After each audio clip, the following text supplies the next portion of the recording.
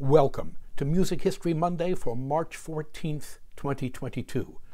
I'm Bob Greenberg, and the title for today's podcast is Georg Philipp Telemann.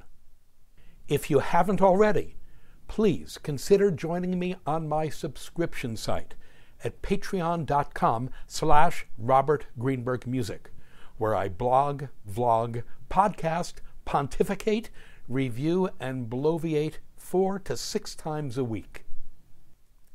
We mark the birth on March 14th, 1681, 341 years ago today, of the German composer Georg Philipp Telemann in the city of Magdeburg in what today is central Germany. A contemporary of Johann Sebastian Bach and George Frederick Handel, both of whom Telemann numbered as good friends, Bach's son, Carl Philipp Emanuel, was both the godson and namesake of Georg Philipp Telemann. Telemann was considered in his lifetime the greatest composer living and working in Germany, with our friend Sebastian Bach well down on that list. Telemann died in Hamburg on June 25th, 1767, at the age of 86. Georg Philipp was the youngest of 3 surviving children, 2 boys and a girl, of Maria and Heinrich Telemann. Young Telemann came from a long line of Protestant clergymen. His mother Maria's father was a deacon, and his father Heinrich Telemann was a Lutheran pastor, as was Heinrich's father before him. Sadly, Heinrich Telemann died in his late 30s in 1685, when Georg Philipp was just 4 years old, and the task of raising and providing for the family fell squarely on Maria Telemann's shoulders. Single mothers are usually, by necessity, a tough bunch, and in this, Maria Telemann was no exception. Despite the fact that her youngest child, Georg Philipp, displayed prodigious musical talents from a young age, she took it for granted that, like his father and both his grandfathers before him, young Telemann was destined for the cloth and a career in the clergy. But as is so often the case, the young Georg Philipp Telemann had other ideas. By the age of 12, he had been taught to sing and play keyboards. He had as well taught himself to play recorder, violin, and zither, and on his own had learned the principles of composition sufficiently to have composed various arias, motets, and instrumental works. At the age of 12, he composed his first opera, entitled Sigismundus, to a libretto by the German poet and librettist Christian Heinrich Postel. In 1739, the 58-year-old Telemann wrote a brief autobiography. Regarding his opera, Sigismundus, he wrote, quote, "This opera was performed with a measure of éclat on an improvised stage, with me singing a rather arrogant version of my own hero. I really would like to see that music now." Unquote. That's some serious talent. But rather than be proud of her precocious son and his musical aspirations, Mama Telemann freaked out. Terrified that Georg Philipp was headed for a career in music, having produced his opera at the age of 12, his mother forbade him from having any further contact with music and confiscated his musical instruments. Telemann later described it this way, quote, "Done. Music and instruments were whisked away, and with them half my very life." Unquote. But Georg Philipp was wily, or at least so he thought he was. He composed secretly at night and practiced on borrowed instruments in seclusion. Quote, "My fire burned far too brightly and lighted my way into the path of innocent disobedience, so that I spent many a night with pen in hand because I was forbidden it by day, and passed many an hour in lonely places with borrowed instruments." Unquote. But in the end, Georg Philipp fooled no one, not least his mother Maria, who was enraged by her son's innocent disobedience. Extreme measures were called for. So she wrote her husband's old friend and university classmate, Caspar Calver, in the town of Zellerfeld, about 50 miles southwest of Magdeburg. Calver was the superintendent of the school there in Zellerfeld, and he agreed to not just accept the now 13-year-old Georg Philipp, but to personally oversee his education. We imagine that Maria Telemann sighed with relief. Calver was a theologian, historian, mathematician, and a writer with a number of scientific papers and publications to his credit. Maria would seem to have had no idea that Calver had applied himself as well to a study of music and had written several papers on medieval music theory. Oops! According to Telemann biographer Richard Petzold, Georg Philipp Telemann, Oxford University Press, 1974, quote, Caspar Calver rejoiced at his protégé's musical gift. With Calver's approval, the boy once again set about practicing his instruments, regularly writing pieces for the church choir, as well as works for the town musicians and occasional pieces for celebrations, weddings, and the like, unquote. We don't know how Maria Telemann reacted when she became aware of the situation with Calver in Zellerfeld, although we can safely assume she reacted poorly. We do know that 7 years later, when Telemann was 20 and preparing to enter Leipzig University, she again demanded that he, quote, leave music and abandon his entire musical household, unquote, in order to study law. But in the end, she was no more successful turning her son away from music when he was 20 than when he was 13, and we are all the richer for that fact. Moving with dispatch.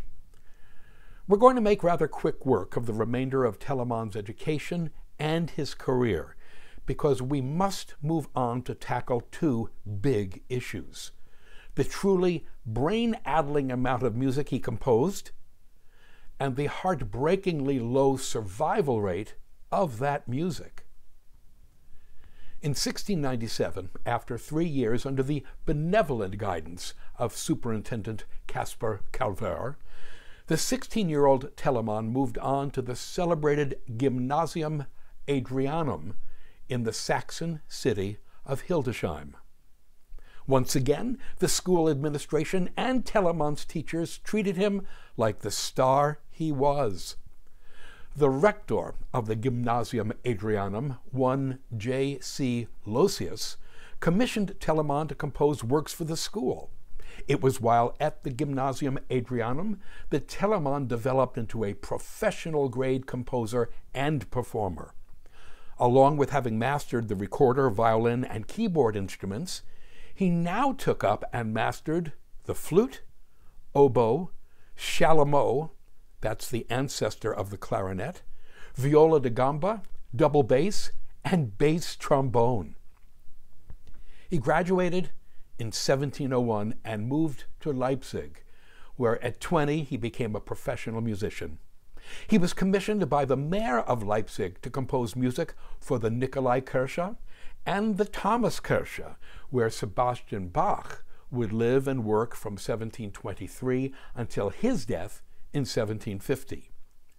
Telemann led a 40-member student collegium musicum that gave public concerts, entertained visiting dignitaries, and provided music for the Neue Kirche. In 1702, Telemann was appointed the director of Leipzig's Municipal Opera House, for which he composed his first major opera entitled Germanicus. Thank heavens for Leipzig's famed coffee houses. The young Telemann must have been seriously caffeinated to keep up with his composing and performing schedule. There were problems, though, and from an expected source. The recently appointed chief musician or cantor of the municipality of Leipzig and its churches, one Johann Kuhnau, 1660 to 1722.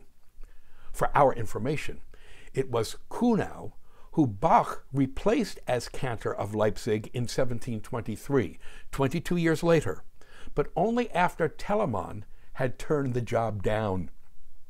Kuhnau was jealous of Telemann's talent, youth, and energy, and downright furious with the way Telemann was siphoning off his, Kuhnau's, students to perform for his projects, including the Collegium Musicum. Well, in 1705, at the age of 24, Telemann left Leipzig to become Kapellmeister, chief musician, for the court of Count Erdmann II of Promnitz et Sorau, which today is the town of Żary in Poland. From there, it was a succession of ever more high-status jobs, culminating on July 10, 1721, when Telemann received an offer from the Hanseatic city-state of Hamburg to become the cantor of the Johanneum Latin School and music director of Hamburg's 5 principal churches. It was one of the most prestigious musical positions in all of Germany, and having taken the job, Telemann remained there in Hamburg for the rest of his life. Georg P. Telemann, P for prolific. According to the New Grove Dictionary of Music and Musicians, it was in Hamburg that, quote, Telemann now entered the most productive phase of his career, unquote. You know, that's nice to know, though that statement forces us to ask the rhetorical question, was there ever a time, aside from his infancy and dying days, that Telemann was not spectacularly productive? The answer is no. Georg Philipp Telemann was not just the most prolific composer of his time, but very likely of all time. But it wasn't just his compositional fecundity that made Telemann among the most famous and beloved musicians of his time. Writing in the New Grove Dictionary of Music and Musicians, Stephen Zone observes that Telemann, quote, remained at the forefront of musical innovation throughout his career and was an important link between the late Baroque and early classical styles.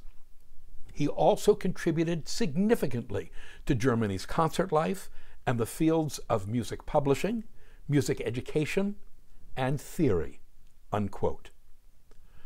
Altogether, it is estimated that Telemann wrote over 3,000 works, of which a full half of them have been lost. The majority of his works still extant have gone unperformed since the years immediately following Telemann's death in 1767. In fact, it wasn't until the 1980s and the 1990s that the first accurate estimate of the number of Telemann's compositions was made. Let's do some of the numbers, mind-numbing though they may be.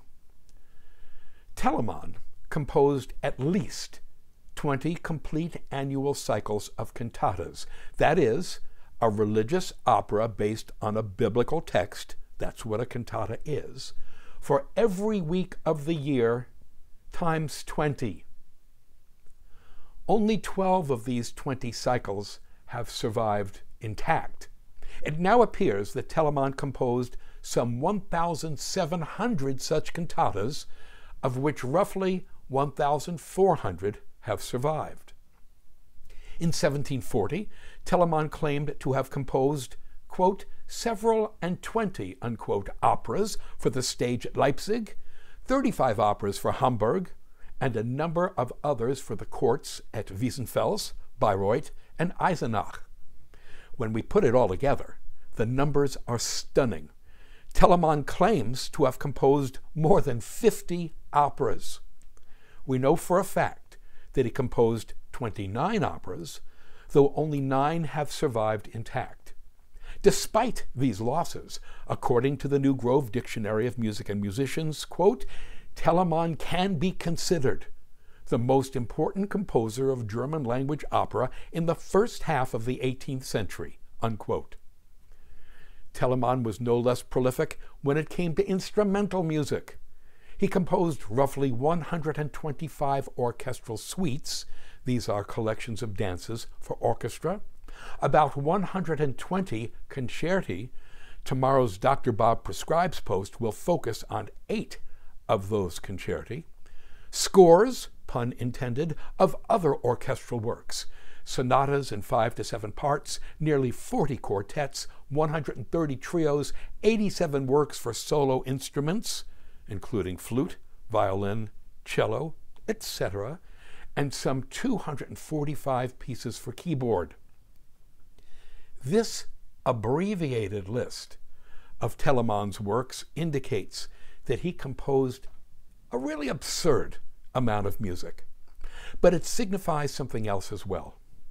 From sacred music played in church to operas for the opera house, from orchestral music for the court to solo and chamber music for private performance, the generic, as in genre, range of Telemann's output is simply stunning, encompassing virtually every genre of music that existed at the time. How does all that music get lost? Well, it's a good question. It's an old but still painful story as to why so much of Telemann's music was lost. Simply, there was little premium placed on the music of a dead composer when Telemann passed away in 1767. Respected as he and his music were when he was alive, there was, at the time of his death, little or no concept of repertoire or canon that might have secured the preservation of Telemann's entire output. There were, as of yet, no libraries or archives extant to store, catalog, and preserve his works. Telemann's grandson, Georg Michael Telemann, 1748 to 1831, the only musician among his heirs, took and preserved what he could.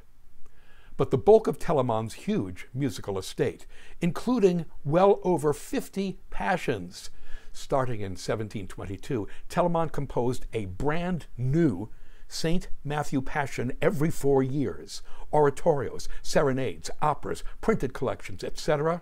They were all auctioned off in Hamburg on September 6th of 1769. Some of this music survived, some of it did not. We are told that Georg Michael Telemann himself was, quote, an honorable guardian of his grandfather's legacy, unquote, and those works he had preserved ended up in the Royal Library in Berlin, where they remain today. Among the works to have survived are an astonishing group of concerti that, like Johann Sebastian Bach's own Brandenburg Concerti, employ instrumental combinations never used before or since. As previously observed, tomorrow's Dr. Bob Prescribes post will focus on 8 such concerti composed by Telemann between 1710 and 1720. Until then, thank you. To sample and download one or all of my many courses on subjects musical produced by the Great Courses / The Teaching Company, please visit my website at robertgreenbergmusic.com.